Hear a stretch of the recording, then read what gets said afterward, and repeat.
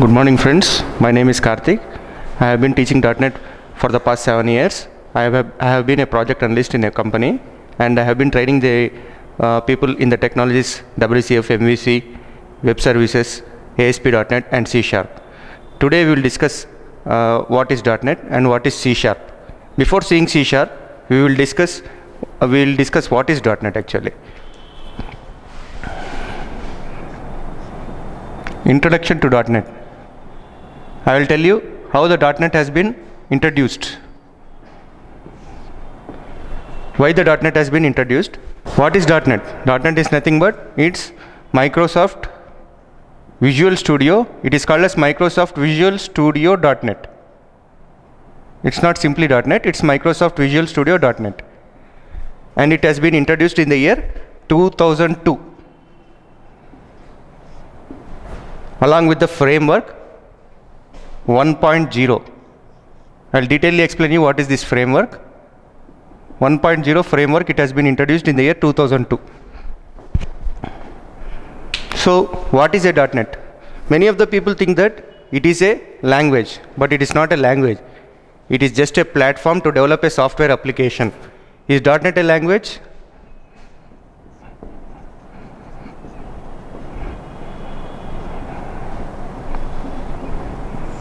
I will say it is definitely not, but it is just a platform to develop a software application. It is just a platform to develop a software application. So why do we use this .NET? And what are the technologies involved in this .NET to develop a software application? For a software programmer to develop any type of software application, he needs one .NET language and one .NET technology. Then only he will be able to design a software application. The combination of these two is called as a software application.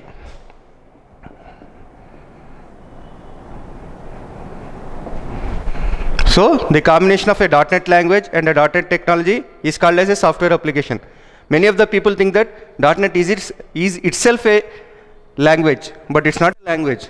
.NET is having a .NET language plus a .NET technology to develop a software application. So when we install a Visual Studio .NET in your system, along with it, .NET Framework also gets installed. We will discuss what is this framework. When you install Visual Studio .NET in your system, automatically .NET Framework also gets installed in your computer. So what is this .NET Framework? As I already told you that to develop any type of software application, you need a .NET language and .NET technology. The .NET Framework will be having all these .NET languages and .NET technologies. We will discuss detailedly. So first of all, we will discuss what is .NET Framework.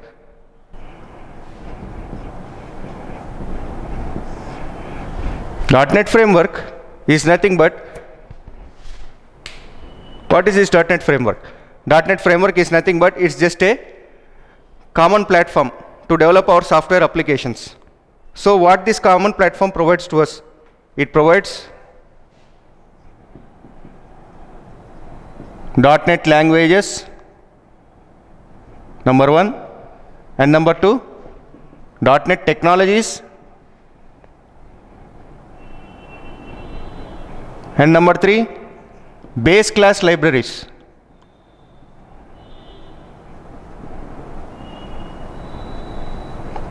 And number four, .NET execution engine. It's nothing but we call it in our .NET language it as CLR, that is common language runtime. It is called as common language runtime. Comes along with these four components. One is .NET language, another is .NET technology, third one is base class library and .NET execution engine. So to design a software application, basically we need a .NET language and a .NET technology. So the framework will be like this. I'll give you the architecture diagram for this. .NET Framework. This is the architecture diagram. There are 80 languages which support .NET Framework. To develop any software application, Visual Studio .NET is providing you 80 languages. In that we commonly use C# and VB. These are the two common languages, like another Visual C++, Visual J#, Visual Fox Pro, like this.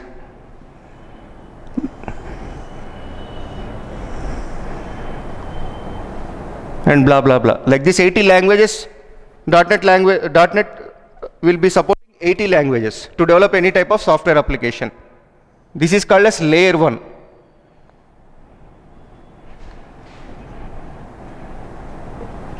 And in layer 2, what is there in the layer 2 is your technologies. What are those technologies? One is ASP.NET, that is your web technology to design apps like Gmail, Facebook, etc. And another is your WCF or web services.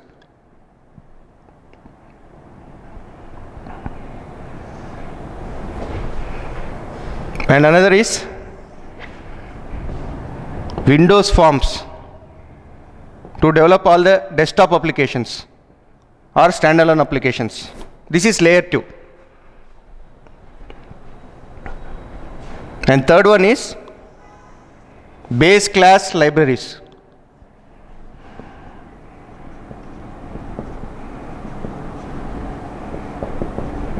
Called as BCL.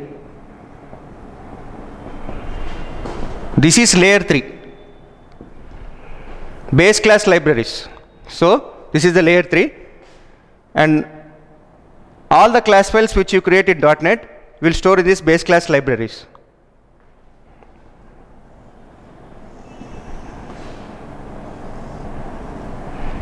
And the fourth layer is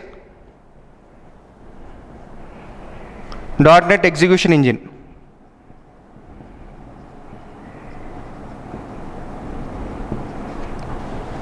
It is nothing but it comes along with the CLR,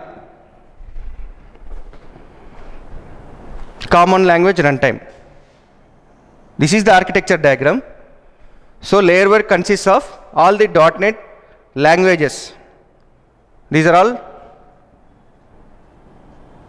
.NET languages. And layer 2 consists of all the .NET technologies.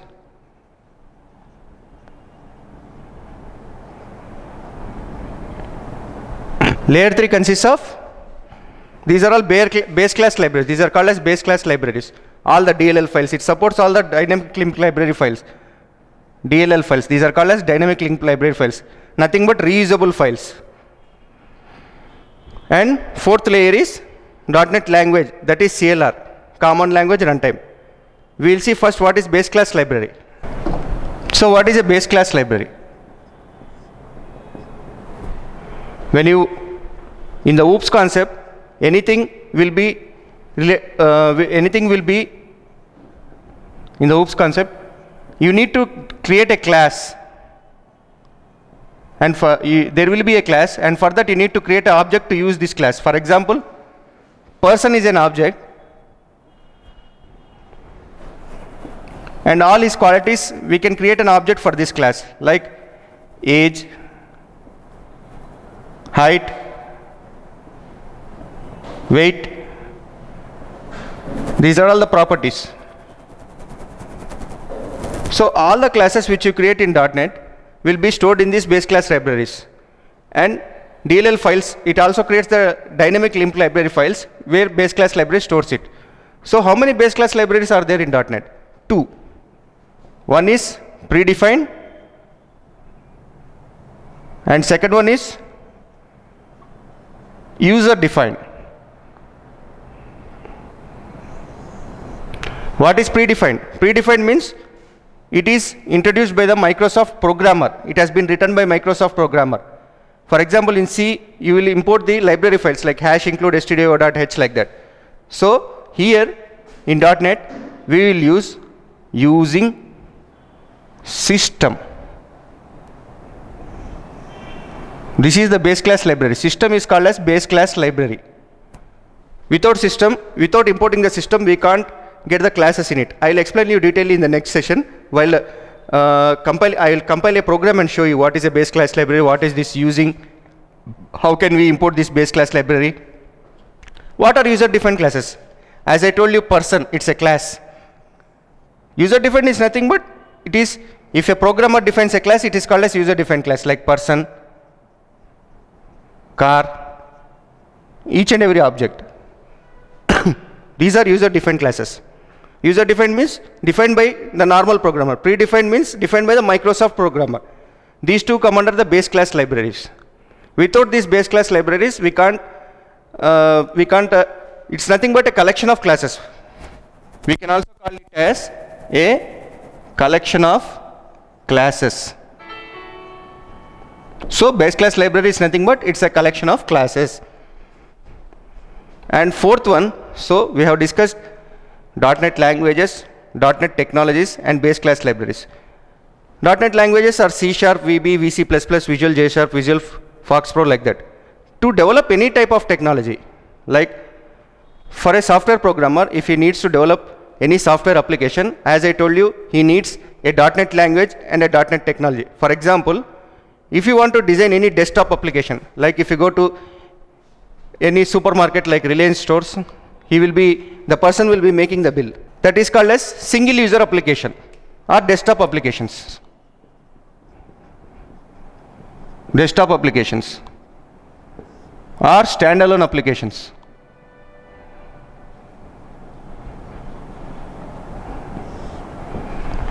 Which nothing but which is used by a single user.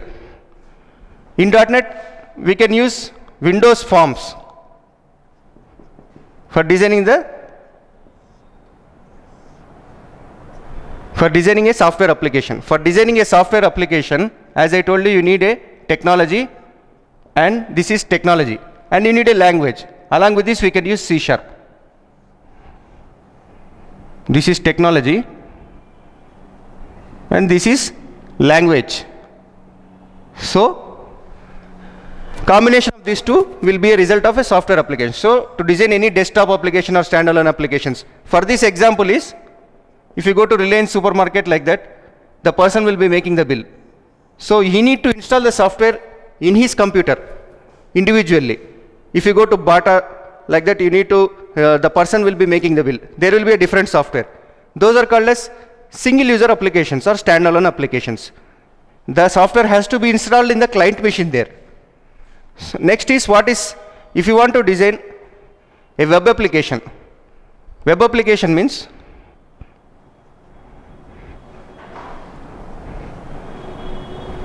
for this also you need a technology called ASP.NET in .NET, and along with that you need a language, that is C#.NET. So this is a technology and this is a language. Using these two, you can design a web application. What is a web application? For example, nothing but you will use your Gmail, and you will use your Facebook, www.facebook.com, like these applications. Do we need to install it in all the computers of the clients? No, you will install it in a separate server where a common server will be there. For example, Gmail is there. Google will be using this Gmail. In Google server, you will install this gmail.com. Facebook will be installed in the server, but users will be multiple for that. Multiple users can access this website at a time, is it or not? Multiple users can access this Gmail at a time.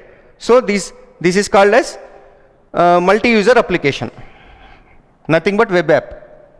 Multi-users can use it at a single time. Whereas here, single users can use it. So these are called as desktop or standalone applications. This is called as multi-user application. This is nothing but the web application. For this we need ASP.NET and C#.NET. Similarly, to develop a mobile application, these are all the technologies in .NET. To design a software application like mobile application. For example, to design any game, we will need a mobile template provided by .NET, Visual Studio.NET, and we need a language. Language is common for everything. Only the thing changes is templates and the technology. We need a mobile template and C#.NET to design a game application. Similarly, web services. Web services means, what is a web service?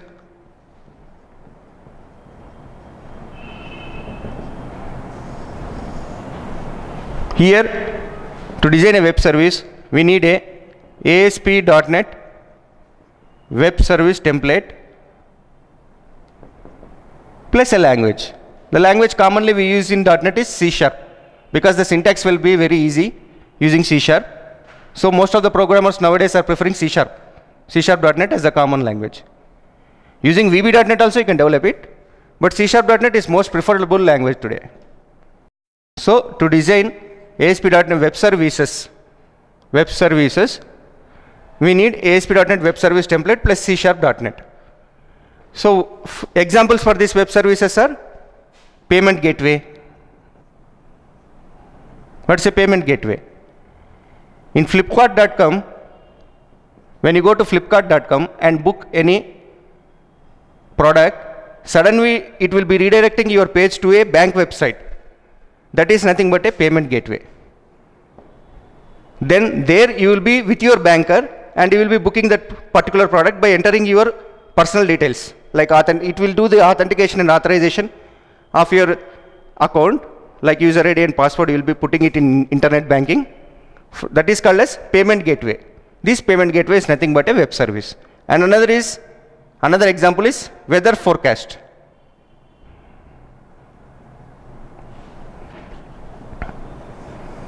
Weather forecast. In Google you will be getting the temperature. For example, Hyderabad is like 32 degrees centigrade, like that. That is weather forecast.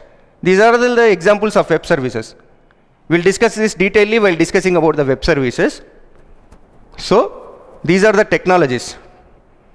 So to design any type of software application, you need a .NET language plus a .NET technology. One is ASP.NET, another is web services, another is Windows Forms and mobile applications.